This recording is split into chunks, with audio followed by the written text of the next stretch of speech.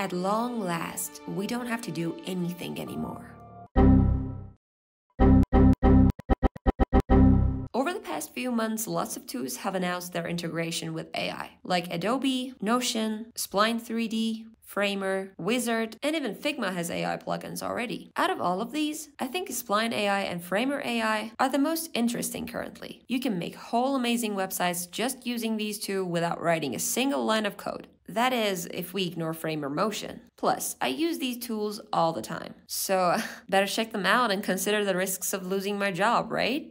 By the way, quick question. Which one of these boxes do you guys think is better to live in? Spline is currently one of the few 3D design platforms that allow you to generate 3D textures using AI. There are AI rendering add-ons for Blender, but Spline is web-based and more compatible for web design. So far, we can generate styles with a text prompt, or based on one of the preset styles. Or we can generate textures from a text prompt. And it's currently only available with a subscription. Do I think it's worth it? Yeah, sure. If you're going to work in a team or use all these other features. But for the AI texture generation and AI style transfer, I think it might be a bit too early. There's currently a waitlist for the 3D model AI generation based on text prompt, and I'm more excited for that. On the other hand, we have Framer, which uses the OpenAI API to generate a responsive UI for any text prompt. Basically, you can describe any a web page, and it will generate it right before your eyes. Why not any web page? Well, here's why. Most videos about it are showcasing a portfolio with Framer AI. And luckily for us, we'll all get to have the same layouts and styles for our portfolios. Phew, so that's out of the way.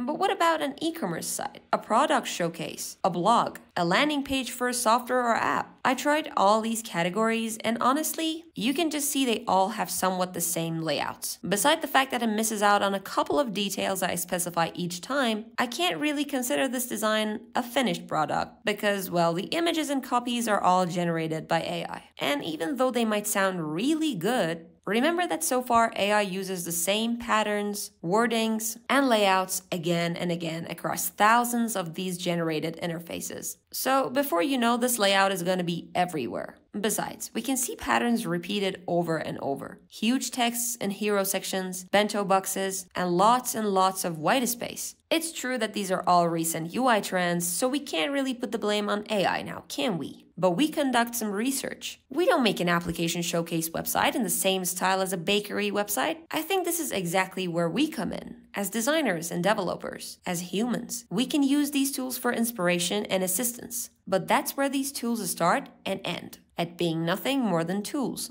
I think Framer is still one of the best no-code solutions to make in a website, but we still have a lot to wait and see on the matter of AI. So what do you guys think? Is this the future you wanted for UI or not? And that's all for this video. By the way, I want to thank you guys so much for the support you've been giving me. I want you to know that all your love and support counts and is appreciated. We are just starting out, and I'm kind of trying to get a hang of this whole upload schedule thingy for now. So thanks for sticking around. If you like this video, make sure you do your magic down there, and see you on the next one.